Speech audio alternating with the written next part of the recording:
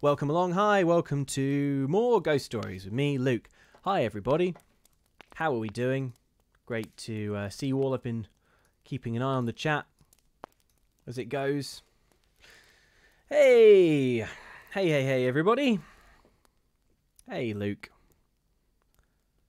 Hello, Luke, says LeBlanc. Hey, everyone. Great to see you all. Great to see you. We've got some good ghost stories for you today. We're going to read a couple more M.R. James.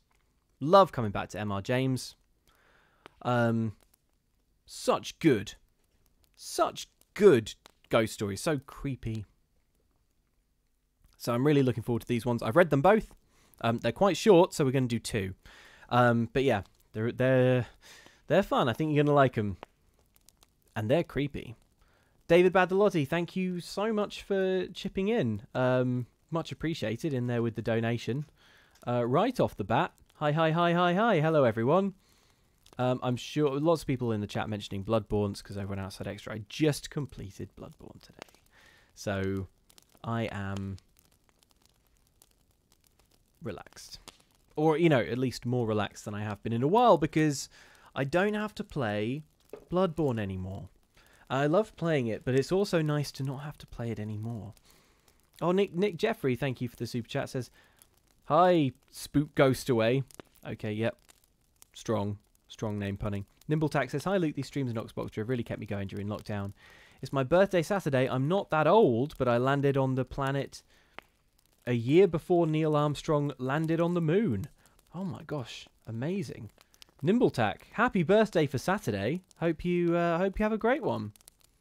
Gentle Mandrill says, good evening, Luke. Hope you could relax a little after that Bloodborning. And yay for M.R. James stories. They're my faves. They're my favourites too. I think, like, definitely my favourite author we've covered on these streams so far in terms of consistency. The Edgy Gamer, thank you very much for the super chat. Says, at last time I'm able to catch one of these live again. Thank you for the amazing work you do, Luke. Makes quarantine here in Boise a little less dull. I hope I've said that right. Boise? I want to say Boise. But that's just because, as with all locations, I've just heard it mentioned once in a sitcom that was shown in the UK or something. So, yeah, I hope I got that right. Fancy Space Owl, thank you. Says, hey, Luke. So we had an idea in the chat. When COVID-19 is over, can we all meet up in a forest at night and read spooky stories at a campfire together? Thank you so much for your streams. They help a lot during these times. Oh my gosh, that sounds... Well, that sounds terrifying. It sounds awesome, but, I mean, like, that's just... I mean, that's just an open invitation to the ghosts and the demons and the witches, isn't it? But maybe that's the plan. You know, the ghosts and the demons and the witches... They'll want to celebrate when lockdown is over as well, with a blood feast. Rebecca M says, genuine question, how do you enjoy Persuasion, Luke? It's one of my favourite Austen adaptations, so I'm curious. Yeah, I got the 1994 5. Persuasion, BBC Persuasion with Kieran Hines on DVD. Watched it over the weekend. Brilliant. Absolutely loved it. Absolutely loved it. So good. John Sharplin says, nice to see you this evening, Mr. Westaway. Can't hang around, so I'll have to catch the VOD later. Here's a tip, and give those lovely people a good spookening. Thank you, John. Thank you very much for the chat. And this from Athanasius, who says, woot, congrats on finishing Bloodborne earlier. I love all you do both here and on Oxtra. Looking forward to more spookenings. Sweet. Sweet, sweet, sweet. Yeah. It's going to be a good one. These are going to be good ones. Before we crack on, I think like how long are these stories? Am I going to try and read them all in one go, or am I going to take breaks? We'll just see. Tom Titherington says, I can't put my finger on it, but you seem different, happier somehow. Maybe it's just that sort of back of the mind knowledge that I completed Bloodborne, and I don't have to, and I no longer have to complete Bloodborne. It's off the slate, which is great.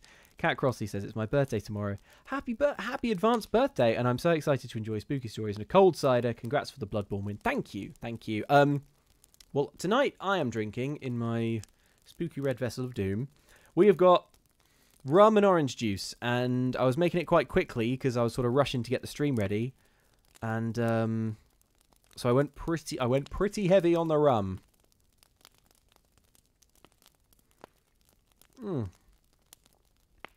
Oh yes. Lord Gandhi69 says, congrats on Bloodborne. Will you ever play Dark Souls 2 or 3? A lot of people asking me that. Maybe. I can't even think about that sort of stuff right now. I have to just I can't even think about it. Right now, the idea seems appalling. But who knows? I will probably mellow on that subject.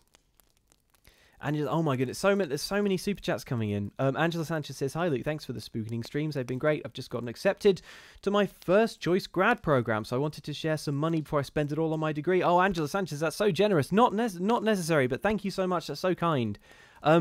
Yeah, good. That's awesome. Grad program. You're going to put the rad in grad. And the EG in degree for example, my cool degree. If you're looking for examples of cool things, my degree is one of them. Okay. Right. Oh, my hand vanished into the background when I held my... No wonder. Where is it? Oh, yeah, look at that. Look at that. Green screen just getting a little regret. Look at that. It's like I'm the T1000. Amazing. Cool. Right. So, as always, let's do the disclaimer. We read these stories because it's interesting to see the genesis of horror, and Gothic horror is interesting and really fun and spooky. But sometimes the real horror can be Victorian attitudes to things like nationality, race, mental health, women, gender, sexuality. Did I already say sexuality? I can't remember. Colonialism, just about everything. Victorians were awful, is Athanasius putting it? Yeah, that's probably the catch-all for it. Okay, so today we're reading A School Story and the Rose Garden. I thought we would do a school story first. Right, I've wittered on for quite long enough, so let's crack on, shall we? This is A School Story by M.R. James. Sort my hair out slightly. Yeah, that'll do. Two men in a smoking room were talking of their private school days. At our school, said Anthony, we had a ghost footmark on the staircase. What was it like? Oh, very unconvincing, just the shape of a shoe, with a square toe, if I remember right. The staircase was a stone one. I never heard any story about the thing. That seems odd when you come to think of it. Why didn't somebody invent one, I wonder? You can tell with little boys they have a mythology of their own. There's a subject for you, by the way, the folklore of private schools. Yes, the crop is rather scanty, though. I imagine if you were to investigate the cycle of ghost stories, for instance, which the boys at private schools tell each other, they would all turn out to be highly compressed versions of stories out of books. Nowadays, the Strand and Pearsons and so on would be extensively drawn upon. No doubt. They weren't born or thought of in my time. Let's see, I wonder if I can remember the staple ones that I was told. First, there was the house, with a room in which a series of people insisted on passing a night, and each of them in the morning was found kneeling in a corner and had just time to say, "I've seen it," and died. Wasn't that the house in Berkeley Square? I dare say it was. Then there was the man who heard a noise in the passage at night, opened his door and saw someone crawling towards him on all fours with his eye hanging out on his cheek. There was besides, let me think, yes, the room where a man was found dead in bed with a horseshoe mark on his forehead. And I don't know why that one was, but there was also the lady who, on locking her bedroom door in a strange house, heard a thin voice among the bed curtains say, "Now we're shut in for the night." None of those had any explanation or a sequel. I wonder if they go on still, those stories. Oh, likely enough, with additions from the magazines, as I said. You never heard, did you, of a real ghost at a private school? I thought not. Nobody has that ever I came across. From the way in which you said that, I gather you have. I don't really know, but this is what was in my mind. It happened at my private school 30-odd years ago, and I haven't any explanation of it. The school, I mean, was near London. It was established in a large and fairly old house, a great white building with very fine grounds about it. There were large cedars in the garden, as there are in so many of the older gardens in the Thames Valley, and ancient elms in the 3 or 4 fields which were used for our games. I think probably it was quite an attractive place, but boys seldom allow that their schools possess any tolerable features. I came to the school in a September soon after the year 1870, and among the boys who arrived on the same day was one whom I took to, a Highland boy who I will call MacLeod. I needn't spend time describing him. The main thing is that I got to know him very well. He was not an exceptional boy in any way, not particularly good at books or games, but he suited me. The school was a large one. There must have been from 120, 130 boys there, as a rule, and so a considerable staff of masters was required, and there were rather frequent changes among them. One term, perhaps it was my 3rd or 4th, a new master made his appearance. His name was Sampson. He was a tallish, stoutish, pale, black-bearded man. I think we liked him. He had travelled a good deal and had stories which amused us on our school walks, so that there was some competition among us to get within earshot of him. I remember too, dear me, I've hardly thought of it since then, he had a charm on his watch chain that attracted my attention one day, and he let me examine it. It was, I'd now suppose, a gold Byzantine coin. There was an effigy of some absurd emperor on one side. The other side had been worn practically smooth, and he had cut on it, rather barbarously, his own initials, GWS, and a date, 24 July, 1865. Yeah, I can see it now. He told me he had picked it up in Constantinople. It was about the size of a florin, perhaps, or maybe a bit smaller. Well, the first odd thing that happened was this. Samson was doing Latin grammar with us. One of his favourite methods, perhaps it is rather a good one, was to make us construct sentences out of our own heads to illustrate the rules he was trying to make us learn. Of course, that is a thing which gives a silly boy a chance of being impertinent. There are a lot of school stories in which that happens, or anyhow there might be. But Samson was too good a disciplinarian for us to think of trying that on with him. Now, on this occasion, he was telling us how to express remembering in Latin, and he ordered us each to make a sentence bringing in the verb memini, I remember. Well, most of us made up some ordinary sentence, such as, I remember my father, or he remembers his book, or something equally uninteresting. And I dare say a good many put down memino librum meum and so forth, but the boy I mentioned, MacLeod, was evidently thinking of something more elaborate than that. The rest of us wanted to have our sentences passed and get on to something else, so some kicked him under the desk, and I, who was next to him, poked him and whispered to him to look sharp. But he didn't seem to attend.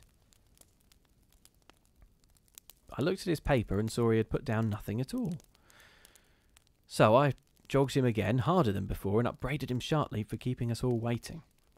That did have some effect. He started and seemed to wake up, and then very quickly he scribbled about a couple of lines on his paper, and showed it up with the rest. As it was the last, or nearly the last to come in, and as Samson had a good deal to say to the boys who had written Meminiscimus Patri Meo and the rest of it, it turned out that the clock struck 12 before he had got to MacLeod, and MacLeod had to wait afterwards to have his sentence corrected. There was nothing much going on outside when I got out, so I waited for him to come. He came very slowly when he did arrive, and I guess there had been some sort of trouble. "Well?" I said. What did you get? Oh, I don't know, said McLeod. Nothing much, but I think Samson's rather sick with me. Why, did you show him up some rot? No fear, he said. It was all right as far as I could see. It was like this. Memento, that's right enough for remember, and it takes a genitive. Memento putei inter quatuor taxos. What silly rot? I said. What made you shove that down? What's it mean? That's the funny part, said McLeod. I'm not quite sure what it does mean. All I know is it just came into my head and I corked it down. I know what I think it means, because just before I wrote it down I had a sort of picture of it in my head. I believe it means, remember the well among the four. What are those dark sorts of trees that have red berries on them? Mountain ashes, I suppose you mean? I never heard of them, said McLeod. No, I'll tell you, it was yews. Well, and what did Samson say? Well, he was jolly odd about it. When I read it, he got up and went to the mantelpiece and stopped quite a long time without saying anything, with his back to me. And then he said, without turning round and rather quiet, "What do you suppose that means?" I told him what I thought, only I couldn't remember the name of the silly tree, and then he wanted to know why I put it down, and I had to say something or other, and after that he left off talking about it and asked me how long I'd been here and where my people lived and things like that, and then I came away, but he wasn't looking a bit well.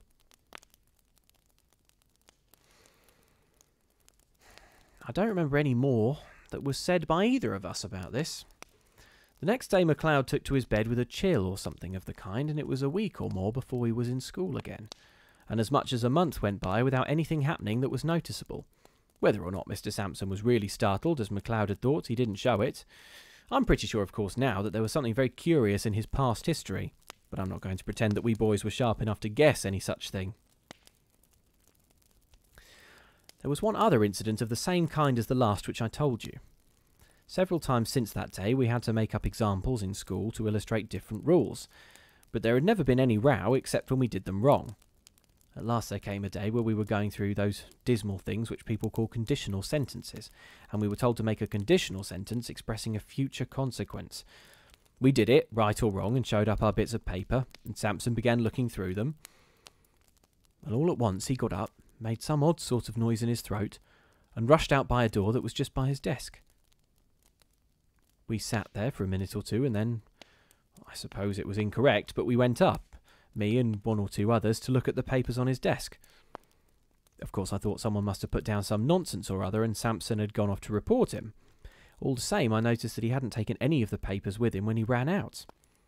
Well, the top paper on the desk was written in red ink, which no one used, and it wasn't in anyone's hand who was in the class. They all looked at it, McLeod and all, and took their dying oaths that it wasn't theirs. Then I thought of counting the bits of paper, and of this I made quite certain that there were 17 bits of paper on the desk, and 16 boys in the form. Well, I bagged the extra paper and kept it, and I believe I have it now, and now you will want to know what was written on it. It was simple enough, and harmless enough, I should have said. Si tu non veneris ad me, ego veniam ad te, which means, I suppose, if you don't come to me, I'll come to you. Could you show me the paper? Interrupted the listener. Yes, I could, but there's another odd thing about it. That same afternoon I took it out of my locker. I know for certain it was the same bit, for I made a finger mark on it, and no single trace of writing of any kind was there on it. I kept it, as I said, and since that time I have tried various experiments to see whether sympathetic ink has been used, but absolutely without result. Oh, so much for that. After about half an hour, Samson looked in again, said he felt very unwell, and told us we might go. He came rather gingerly to his desk and gave just one look at the uppermost paper, and I suppose he thought he must have been dreaming. Anyhow, he asked no questions. That day was a half-holiday, and next day Samson was in school again, much as usual. That night, the third and last incident in my story happened. Well, McLeod and I slept in a dormitory at right angles to the main building. Samson slept in the main building on the first floor. There was a very bright moon. At an hour which I can't tell exactly, but sometime between 1 and 2, I was woken by somebody shaking me. It was McLeod, and a nice state of mind he seemed to be in. "Come," he said. Come, there's a burglar getting in through Sampson's window." As soon as I could speak, I said, "Well, why not call out and wake everybody up?" "No, no," he said. "I'm not sure who it is. Don't make a row. Come and look." Naturally, I came and looked, and naturally there was no one there. I was cross enough and should have called MacLeod plenty of names, only I couldn't tell why. It seemed to me that there was something wrong, something that made me very glad I wasn't alone to face it. We were still at the window looking out, and as soon as I could, I asked him what he had heard or seen. "I didn't hear anything at all," he said. "But about 5 minutes before I woke you, I found myself looking out of this window here, and there was a man sitting or kneeling on Sampson's windowsill and looking in, and I thought he was beckoning." "What sort of man?" MacLeod wriggled. "I don't know," he said. "But I can tell you one thing, he was beastly thin, and he looked as if he was wet all over. And," he said, looking round and whispering as if he hardly liked to hear himself, "I'm not at all sure that he was alive." We went on talking in whispers some time longer and eventually crept back to bed. No one else in the room woke or stirred the whole time. I believe we did sleep a bit afterwards, but we were very cheap the next day.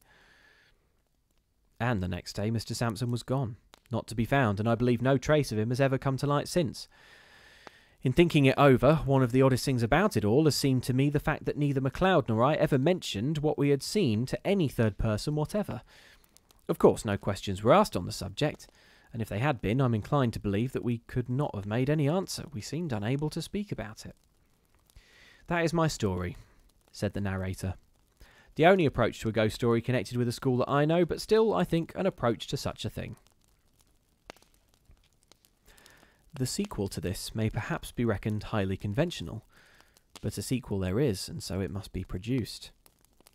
There had been more than one listener to the story, and in the latter part of that same year, or of the next, one such listener was staying at a country house in Ireland. One evening his host was turning over a drawer full of odds and ends in the smoking room. Suddenly he put his hand upon a little box. "Now," he said, "you know about old things. Tell me what this is." My friend opened the little box and found in it a thin gold chain with an object attached to it. He glanced at the object and then took off his spectacles to examine it more narrowly. "What's the history of this?" he asked. "Odd enough," was the answer. "You know the yew thicket in the shrubbery? Well, a year or two back we were cleaning out the old well that used to be in the clearing here, and what do you suppose we found?" "Is it possible that you found a body?" said the visitor with an odd feeling of nervousness. "We did that, but what's more, in every sense of the word, we found two." "Good heavens, two? Was there anything to show how they got there? Was this thing found with them?" "It was, amongst the rags of the clothes that were on one of the bodies. A bad business, whatever the story of it may have been. One body had the arms tight round the other. They must have been there 30 years or more, long enough before we came to this place. You may judge we filled the well up fast enough. Do you make anything of what's cut on that gold coin you have there?" "I think I can," said my friend, holding it to the light, but he read it without much difficulty. "It seems to be GWS, 24 July, 1865. The end. The end.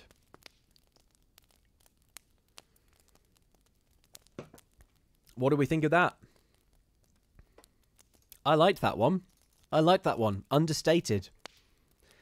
The ghostly figure on the windowsill, creepy, real creepy. And again, as always with M.R. James, you can get through the whole story and there's not that much to like really freak you out in it, but just one or two turns of phrases just really send the shiver down the spine. And for me, it was the description of the man like crouched on a windowsill, appearing to be soaking wet. But of course, he's come out of a well. And the other one was the description of the two corpses. One body had the arms tight round the other, Which just makes me think that obviously, like, we don't really find out. I guess it's left to the imagination. Like, what's the history of this school teacher? What did he do in his past or something that he's being haunted by this? But clearly that ghost grabbed him. Oh, sorry, hit my pop shield there. Grabbed him bodily, magically teleported him to a well, and that's just where they were for 30 years? Creepy. Creepy. Nimbletack says, it's odd that there's no explanation, but you get the impression he was murdered by the schoolmaster. The ending felt oddly tacked on. Yeah, a bit tacked on, but I kind of like it in that kind of sort of, in the sense that at the end it's like, but there is, of course, a little sequel to this story. Everyone was dead the whole time, you know, that kind of thing. I enjoyed that one, says Silver Salamence 10. Maybe the true horror was the Latin we found along the way, says Katie Douglas. Yeah! That's right. I'm back reading Latin.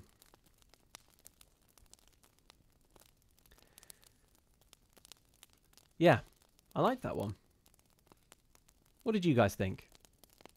Let me know what you folks thought of it. Dan says, dead wet man on the windowsill. Cool, let's go back to bed. Yeah, that was the other thing. It's the thing that they didn't tell anyone what they saw. I'm like, if your teacher went missing, I would think it's a pertinent bit of information that the night before you saw a soaking wet man on their windowsill appearing to beckon and you weren't sure if he was alive. I would say that's pertinent information. But there you go. Jane DeHart says, I love how he keeps the origins up to the imagination. It makes it scarier. Sorry, it just, in the room I'm in, I've got a light bulb that's out, or like it's kind of slightly broken, and it just really, really made me jump just now and gave me the creeps because I was just reading the thing and just this light just came on like, whoo, just the other end of the room. So I'm being haunted, so that's good.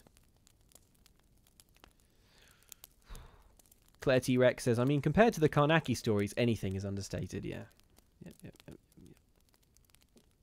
It's a cool one. JP Trick says, I liked it. The space and the details of what happened leaves lots of room to scare yourself with what happened or why. Shy Violet says, Luke didn't remain unhaunted, shaking my head. You were supposed to remain unhaunted, Luke, says Secret Agent Sam. I know. Right. We got another story to read. One more.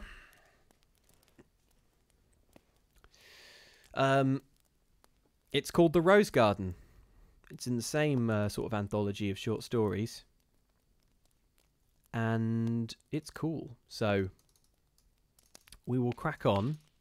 But first, I want to know, is there anyone in the chat who this is their first stream that they're catching? If so, let me know so I can give you a shout out. And I also want to know what everyone's drinking. If anyone's, you know, snacking, eating. I know time zones are different, everywhere, you know, around the world. Some people might be tuning in from the United States. You know the ones I mean, of America. And for them, it's much earlier in the day. Jackie the Fool says water. Drinking the water. Jinxon says, I think I've probably pronounced that right. JXN NYD says, me lol, first story stream. Hey, welcome along. Welcome.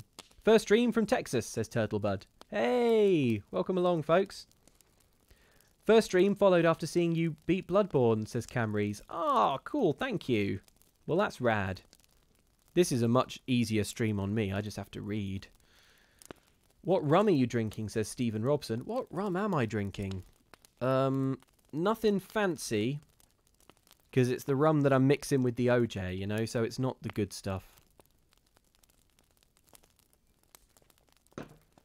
It's just from a supermarket or something. Own brand. Tea, says Siri Kautsky. Lovely. Cider, says Matt Norris.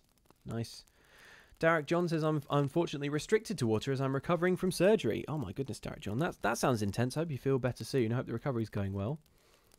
Was drinking whiskey. Says, I'm a fathead. And Sayo says, Mountain Dew, hot chocolate and a marathon, says Nimbletack. Lovely. And Matastrophic says, first time here, got my nachos and tea. Amazing. Amazing. Great combo. Sidley Park Hermit says, first time I've gotten here at the beginning. Cheers from California. Cheers. Cheers, California. Congratulations on your cool bridges and wonderful climate. Okay.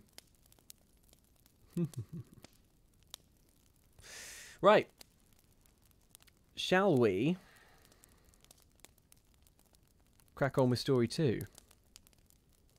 The Rose Garden.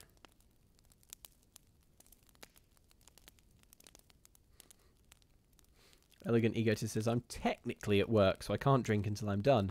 I'm in Minnesota. And Lucentia says, my sister's lizard is staring creepily at me through the glass. He's not moving. Oh, gosh. Oh, the Edugamer says, California definitely does not have a wonderful climate currently.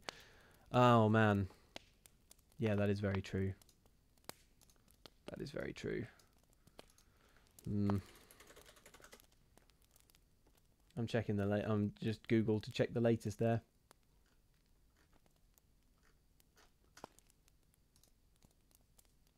Oh, man.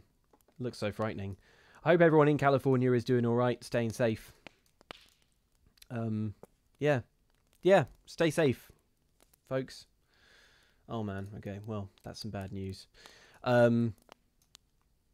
Yeah. Oh, man, look after yourselves. West Coast. Okay. Right. We are going to crack on with the Rose Garden. Oh, that's nice, yeah. Lots of people in the chat saying stay safe, California. Yeah, little heart emojis. Very nice. Very good. Very good. Oh, and a pronunciation tip there on that username. Cheeksend. Cheeksend. Okay, cool. Alright, got it. Got it. Right. The Rose Garden. What will you make of this one? I do not know.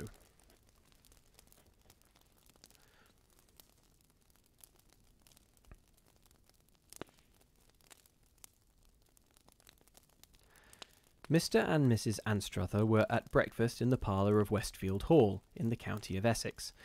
They were arranging plans for the day. George, said Mrs. Anstruther, I think you'd better take the car to Malden and see if you can get any of those knitted things I was speaking about, which would do for my stall at the bazaar. Oh, well, if you wish it, Mary, of course I can do that, but I had half arranged to play around with Geoffrey Williamson this morning. The bazaar isn't till Thursday of next week, is it? What has that to do with it, George? I should have thought you would have guessed that if I can't get the things I want in Malden, I should have to write to all manner of shops in town, and they are certain to send something quite unsuitable in price or quality the first time. If you had actually made an appointment with Mr. Williamson, you had better keep it, but I must say I think you might have let me know. Oh, no, it wasn't really an appointment. I quite see what you mean. I'll go. And what shall you do with yourself? Why, when the work of the house is arranged for, I must see about laying out my new rose garden. By the way, before you start for Malden, I wish you would just take Collins to look at the place I fixed upon. You know it, of course. Well, I'm not sure that I quite do, Mary. Is it at the upper end, towards the village? Good gracious, no, my dear George. I thought I'd made that quite clear. No, it's the small clearing just off the shrubbery path that goes towards the church. Oh, yes, where we were saying there must have been a summer house once, the place with the old seat and the posts. But do you think there's enough sun there? My dear George, do allow me some common sense, and don't credit me with all your ideas about summer houses. Yes, there will be plenty of sun when we have got rid of some of those box bushes. I know what you're going to say, and I have as little wish as you to strip the place bare. All I want Collins to do is to clear away the old seats and the posts and things before I come out in an hour's time, and I hope he will manage to get off fairly soon. After luncheon, I think I shall go on with my sketch of the church, and if you please, you can go over to the links or... good idea, very good, yes. You finish the sketch, Mary, and I should be glad of a round. Actually, now that you mention it. I was going to say you might call on the bishop, but I suppose it is no use my making any suggestion. Now do be getting ready, or half the morning will be gone. Mr. Anstruther's face, which had shown symptoms of lengthening, shortened itself again, and he hurried from the room and was soon heard giving orders in the passage. Mrs. Anstruther, a stately dame of some 50 summers, proceeded after a second consideration of the morning's letters to her housekeeping. Within a few minutes, Mr. Anstruther had discovered Collins in the greenhouse, and they were on their way to the site of the projected rose garden. I do not know much about the conditions most suitable to these nurseries, but I am inclined to believe that Mrs. Anstruther, though in the habit of describing herself as a great gardener, had not been well advised in the selection of a spot for the purpose. It was a small, dank clearing, bounded on one side by a path, and on the other by thick box bushes, laurels, and other evergreens. The ground was almost bare of grass and dark of aspect. Remains of rustic seats and an old and corrugated oak post somewhere near the middle of the clearing had given rise to Mr. Anstruther's conjecture that a summer house had once stood there. Clearly Collins had not been put in possession of his mistress's intentions with regards to this plot of ground, and when he learned them from Mr. Anstruther he displayed no enthusiasm. "Of course I could clear them seats away soon enough," he said. "They aren't no ornament to the place, Mr. Anstruther, and rotten too. Look here, sir," and he broke off a large piece. "Rotten right through. Yeah, clear them away. To be sure, yeah, we can do that." "And the post," said Mr. Anstruther, "that's got to go too." Collins advanced and shook the post with both hands. Then he rubbed his chin. "That's firm in the ground, that post is," he said. "That's been there quite a number of years, Mr. Anstruther. I doubt I shan't get that up not quite so soon as what I can do with them seats." "But your mistress specifically wishes it to be got out of the way in an hour's time," said Mr. Anstruther. Collins smiled and shook his head slowly. "You'll excuse me, sir, but you can feel of it for yourself. No, sir, no one can't do what's impossible to him, can they, sir? I could get that post up by tea time, sir. That'll want a lot of digging. What you require, you see, sir, if you'll excuse my naming of it, you want the soil loosening round this here post, and me and the boy, we should take a little time doing of that.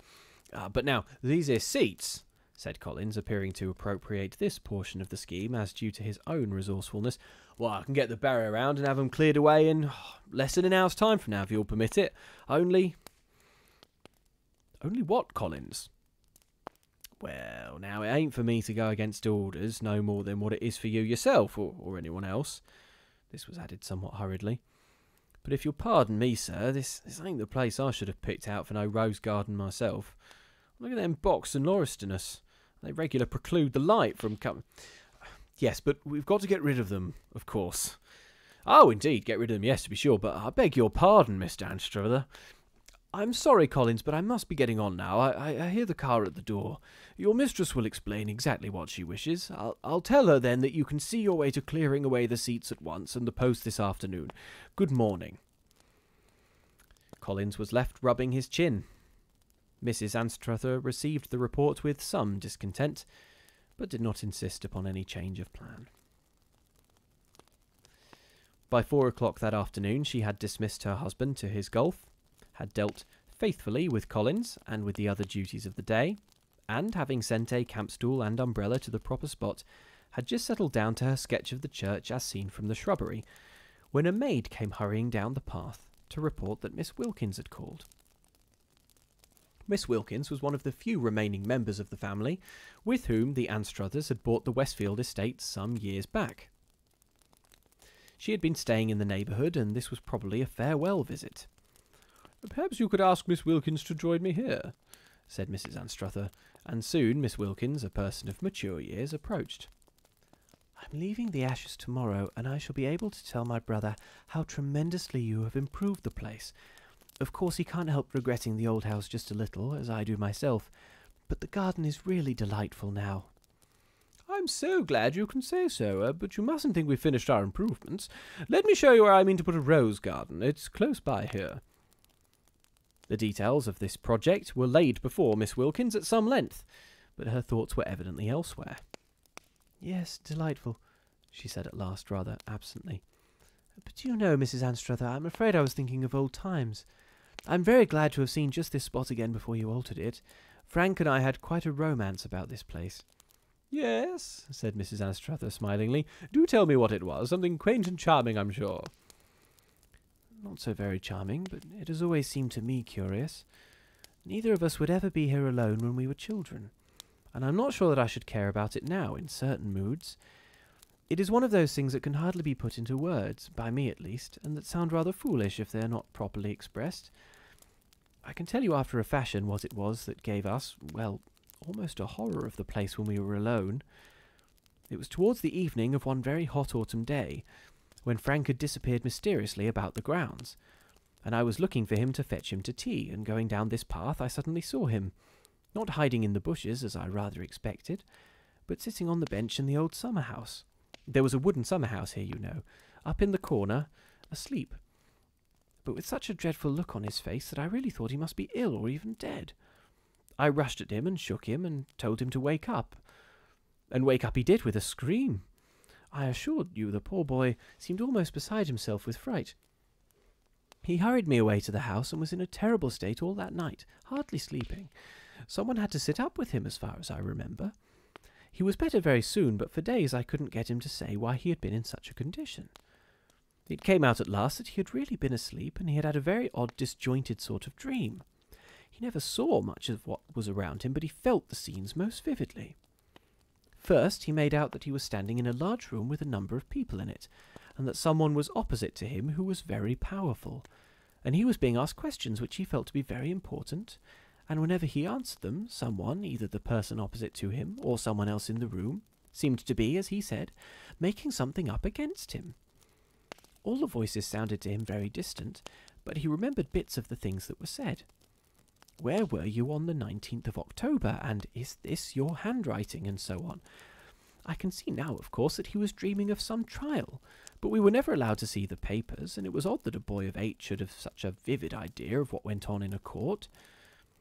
All the time he felt, he said, the most intense anxiety and oppression and hopelessness, though I don't suppose he used such words as that to me. Then after that there was an interval in which he remembered being dreadfully restless and miserable, and then there came another sort of picture when he was aware that he had come out of doors on a dark raw morning with a little snow about. It was in a street, or at any rate among houses, and he felt that there were numbers and numbers of people there too, and he was taken up some creaking wooden steps and stood on a sort of platform. But the only thing he could actually see was a small fire burning somewhere near him. Someone who had been holding his arm left hold of it and went towards this fire, and then he said the fright he was in was worse than at any other part of his dream, and if I had not wakened him up, he didn't know what would have become of him. A curious dream for a child to have, wasn't it? Well, so much for that. It must have been later in the year that Frank and I were here, and I was sitting in the arbour just about sunset. I noticed the sun was going down. I told Frank to run in and see if tea was ready while I finished a chapter in the book I was reading. Frank was away longer than I expected, and the light was going so fast that I had to bend over my book to make it out. All at once I became conscious that someone was whispering to me inside the arbour. The only words I could distinguish, or thought I could, were something like, "Pull, pull. I'll push, you pull." I started up in something of a fright. The voice, it was little more than a whisper, sounded so hoarse and angry, and yet as if it had come from a long, long way off, just as if it had done in Frank's dream. But though I was startled, I had enough courage to look round and try to make out where the sound came from. And, this sounds very foolish, I know, but it is still the fact, I made sure that it was strongest when I put my ear to an old post which was part of the end of the seat. I was so certain of this that I remember making some marks on the post, as deep as I could with the scissors out of my work basket. I don't know why. I wonder, by the way, whether that isn't the very post itself. Well, yes, it might be. There are marks and scratches on it, but one can't be sure. Anyhow, it was just like that post you have there. My father got to know that both of us had had a fright in the arbour, and he went down there himself one evening after dinner, and the arbour was pulled down at very short notice. I recollect hearing my father talking about it to an old man who used to do odd jobs in the place, and the old man saying, "Don't you fear for that, sir. He's fast enough in there, without no one don't take and let him out." But when I asked who it was, he told me that he could give no satisfactory answer. Possibly my father or mother might have told me more about it when I grew up, but as you know, they both died when we were still quite children. I must say it has always seemed very odd to me, and I have often asked the older people in the village whether they know of anything strange, but either they know nothing or they wouldn't tell me. Dear, dear, how I've been boring you with my childish remembrances. But indeed that arbour did absorb our thoughts quite remarkably for a time. You can fancy, can't you, the kind of stories that we made up for ourselves. Well, dear Mrs. Anstruther, I must be leaving you now. We shall meet in town this winter, I hope, shan't we? And so on, and so on.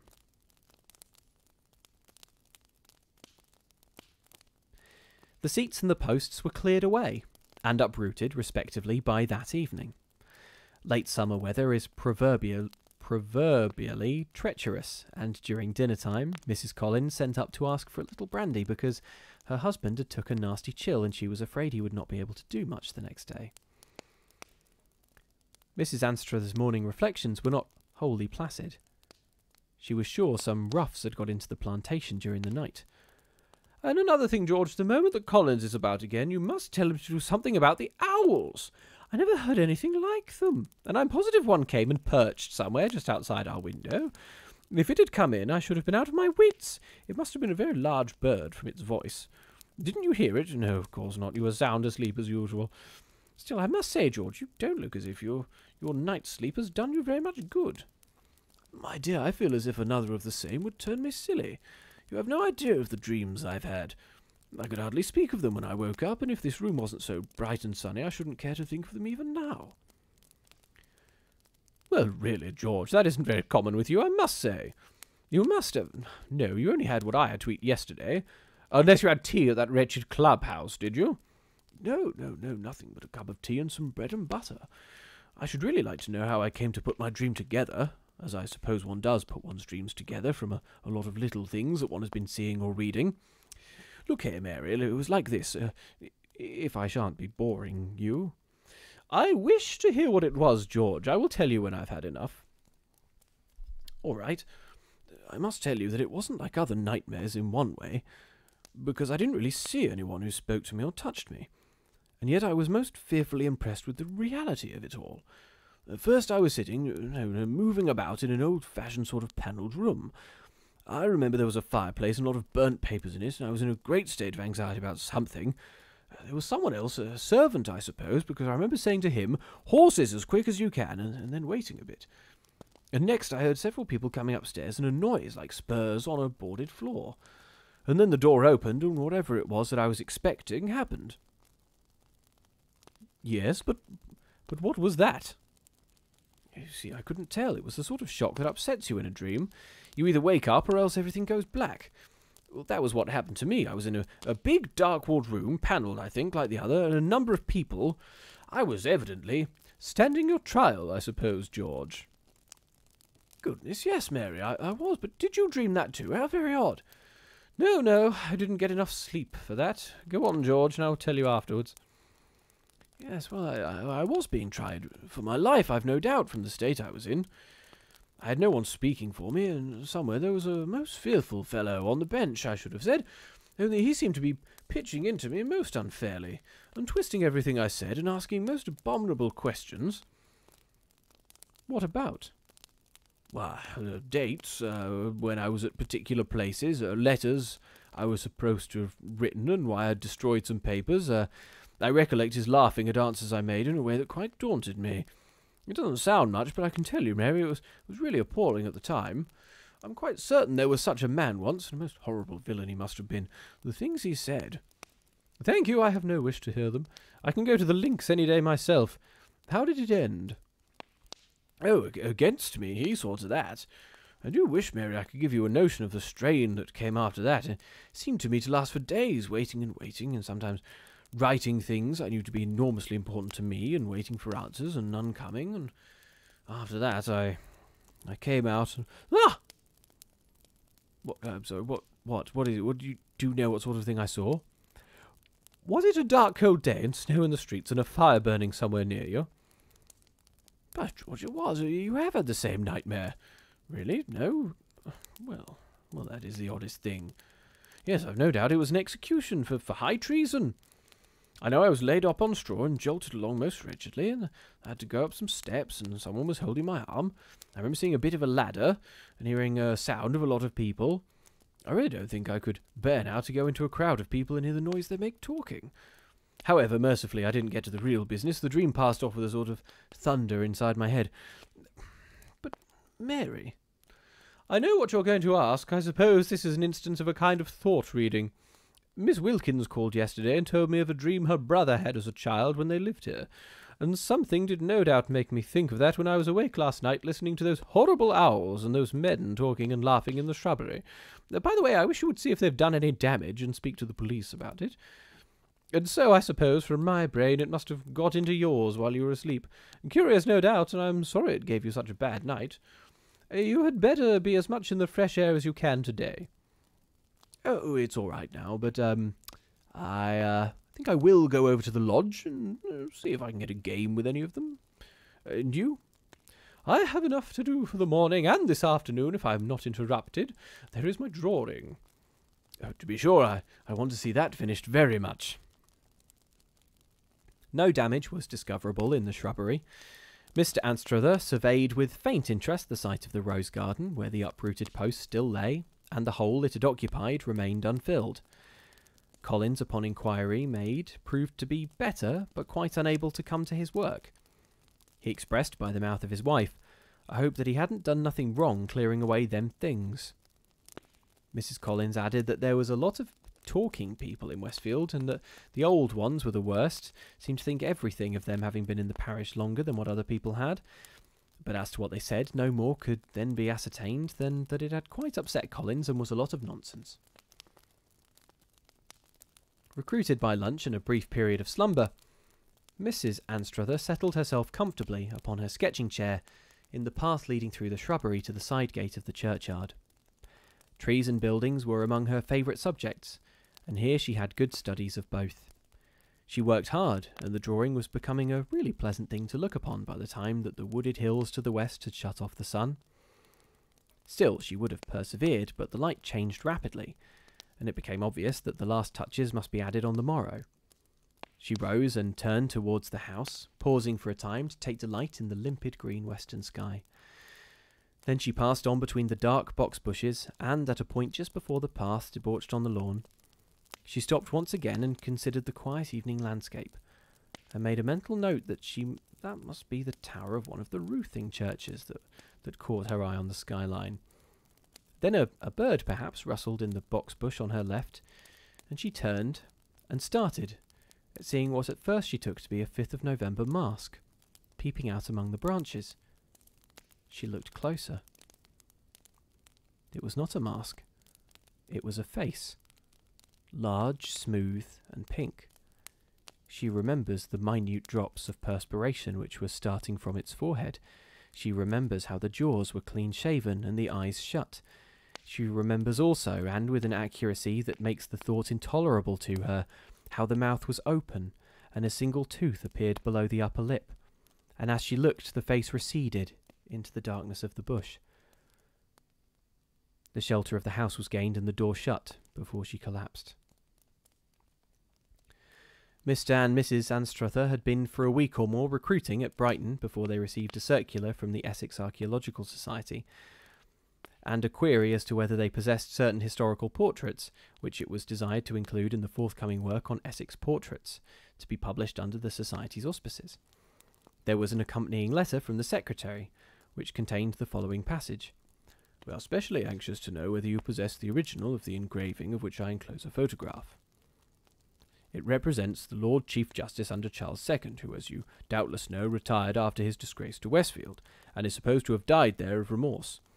It may interest you to hear that a curious entry has recently been found in the registers, not of Westfield, but of Prior's Ruthing, to the effect that the parish was so much troubled after his death, that the rector of Westfield summoned the parsons of all the Ruthings to come and lay him, which they did. The entry ends by saying the stake is in a field adjoining to the churchyard of Westfield on the west side. Perhaps you can let us know if any tradition to this effect is current in your parish." The incidents which the enclosed photograph recalled were productive of a severe shock to Mrs. Anstruther. It was decided that she must spend the winter abroad. Mr. Anstruther, when he went down to Westfield to make the necessary arrangements, not unnaturally told his story to the rector, an old gentleman, who showed little surprise. "Really, I had managed to piece out for myself very much what must have happened, partly from old people's talk and partly from what I saw in your grounds. Of course we have suffered to some extent also, Yes, it was bad at first, like owls, as you say, and men talking sometimes. One night it was in this garden, and at other times about several of the cottages. But lately there has been very little. I think it will die out. There's nothing in our registers except the entry of the burial, and what I took for a long time to be the family motto, but at last I looked at it. I noticed that it was added in a later hand, and had the initials of one of our rectors quite late in the 17th century. Charles Augustine Crompton. Here it is, you see. Quieta non movere. I suppose, well, it is rather hard to say exactly what I do suppose.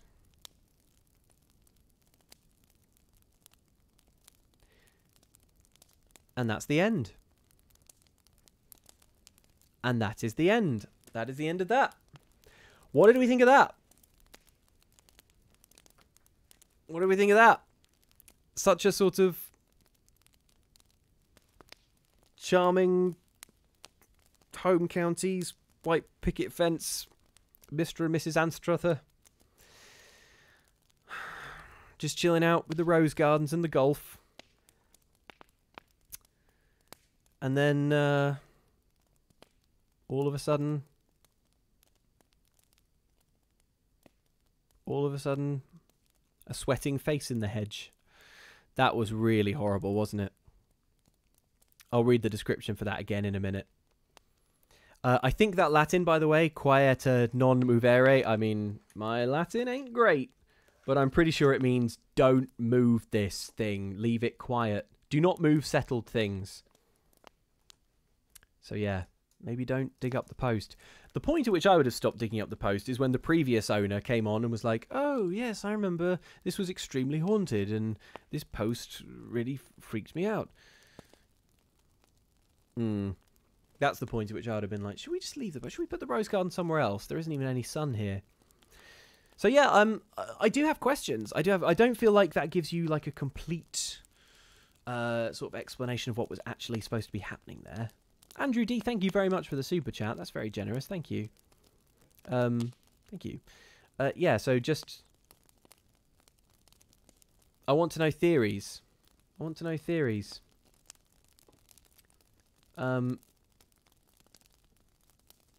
This one was good. Oh, where is it? I missed it. Oh, no. Oh, Sayo says it's definitely a gallows / execution ground or a burial site. It became haunted because of all the death that happened there. Yeah, that works for me. Gentle Mandrill says, I know I said it before in these streams, but your voice acting is always so on point.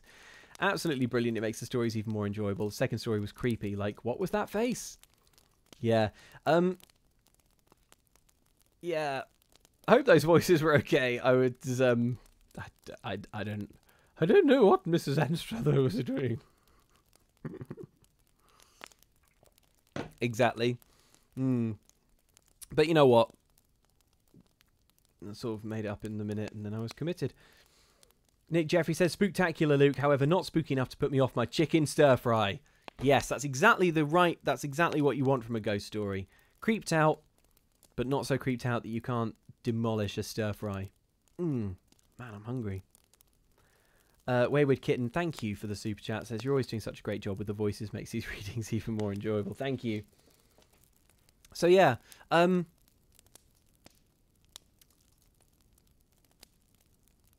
Yeah, a pretty creepy one. But a good one, I think. Yeah, I think we can reasonably assume, can't we, that it was some kind of execution spot, burial ground, and that's why the dreams were kind of appearing. You could at least make a feature out of the murder post, says Stephen Robson. Exactly, why not, like, grow some roses around it? That could be nice. Ryan Shad says, keep up the great work, Luke. These stories are the perfect kind of spooky vibes I need. I'll tell you what. Should we read the description of the face again? Then a bird, perhaps, rustled in the box bush on her left, and she turned and started at seeing what at first she took to be a 5th of November mask peeping out amongst the branches. She looked closer. It was not a mask. It was a face, large, smooth, and pink. She remembers the minute drops of perspiration which was starting from its forehead. She remembers how the jaws were clean-shaven and the eyes shut.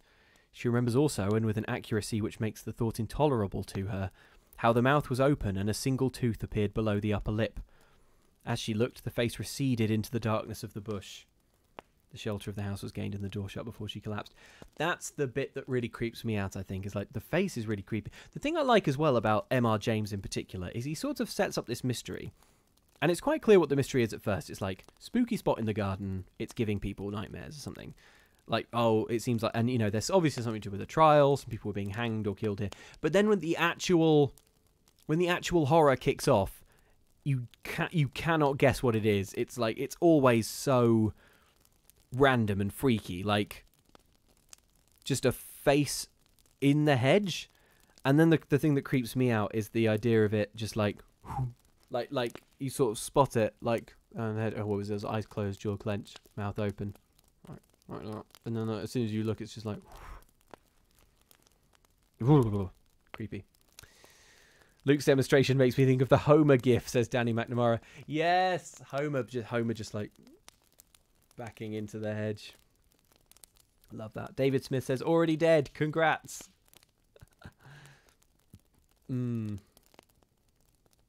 Oh yeah, 5th of November is, I'm sure everyone knows this, but that's Guy Fawkes night.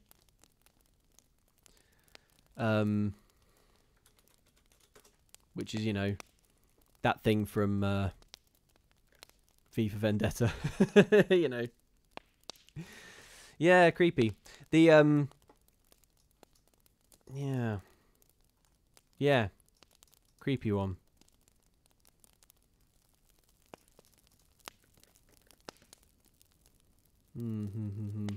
Angela Sanchez says the face business is very unsettling. Yep.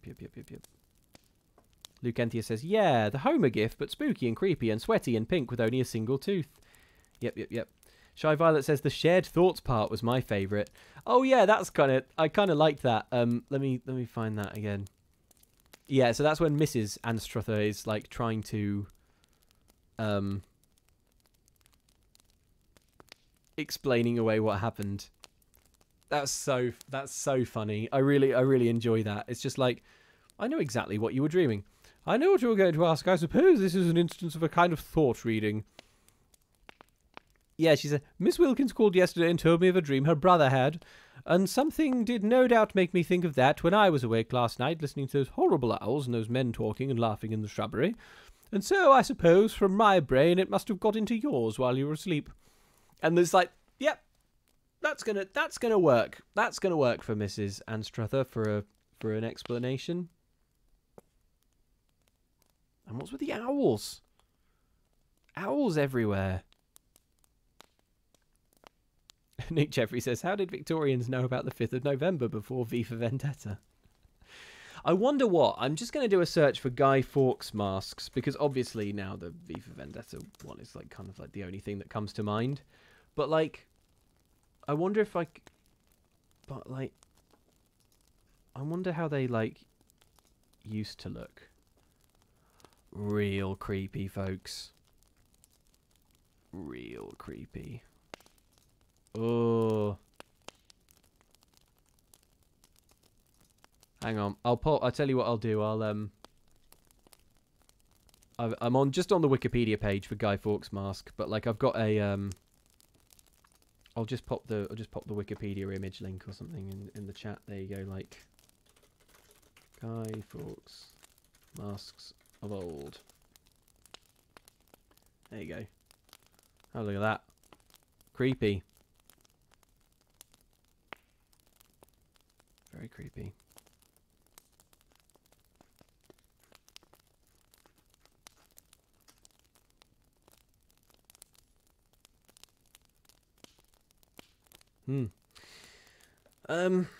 Yeah. Don't owls represent omens, says Shy Violet. Yeah, possibly.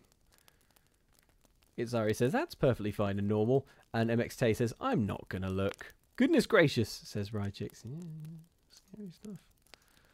I wonder if I can just search, like, Victorian.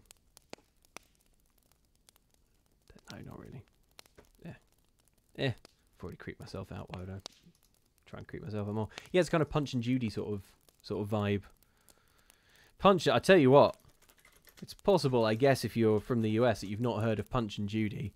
If you really want to creep yourself out, have a look at that. Unbelievable to think that as a child, I would just regularly see a Punch and Judy show. So creepy. So creepy. Hard pass. Anyway, I say regularly. I mean, like, I don't know, occasionally you'd be at some village fete or something, you'd be kicking off. It's a traditional children's puppet show. Nimbletack says there's a Punch and Judy story by M.R. James. Is there? Huh. Emily says Punch and Judy were a staple to many beach holidays.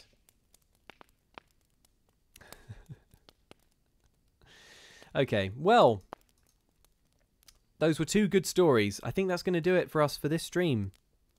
I'm not sure I will be around next week because I have some time off work. So I don't know what I will be doing, but possibly I will be trying to just generally sort of not be living in the YouTube back end. And by back end I mean like interface and stuff. That wasn't a euphemism. Yeah, so thanks for joining along as always, folks. Always enjoy doing these. I love seeing your reactions in the chat, especially when like the scary bit kicks in. Really cool. Yeah.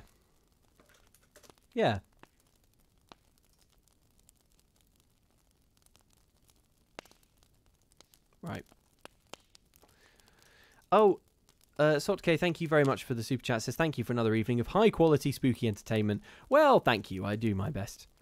Will you be doing a live stream Monday? Says Antzonk. Yes, I'm at work on Monday. I will be doing a Bloodborne appreciation stream where I don't play Bloodborne. I just talk about Bloodborne. You know, reminisce about boss fights and stuff like that. Jane Cluett says, thanks for another spooktacular, Luke. Could you wish me luck? I'm DMing my first D&D campaign starting tomorrow. Oh my goodness, Jane, that's so exciting. You're going to do absolutely great. I'll wish you luck, but you won't need it. You'll do great. You'll do great. Remember, everyone around the table is on your side. And do not underestimate the, like, when I've done a little DMing now, and every time I say something when I'm DMing, I'm like, they're not going to take this seriously because I'm just making it up. But like there's something really magical about just like when everyone's just going along with it, like at the point where you can see like the players like starting to stress and go like, oh no, and you're like, oh my gosh, it's working. I'm DMing. This is awesome. You're gonna get that, Jane Cluett, and you're gonna have a great time. I think you'll love it. Jeremy Rock, thank you very much. The little emoji. Hang on, it's some sort of fox. He's writing on some sort of paper, and he's saying, what does it say? So, hang on. It says number 1. Thank you. John Burnham says, cheers for the streams. Have you read any Algernon Blackwood or E.F. Benson stories? And take care of yourselves, everyone. Yes, take care of yourselves, everyone. Thanks, John Burnham. Yes, I've been looking into Algernon Blackwood. That's good stuff. E.F. Benson I've not heard of, though. So that will go on the list. I'll check that out. Yeah. Cool. All right. I hope everyone has a wonderful Friday. Take it easy. And, yeah, thanks for tuning in. I think that all that really remains is for me to say, as ever, stay safe out there. Have a lovely time. Goodbye, everyone. And remain unhaunted.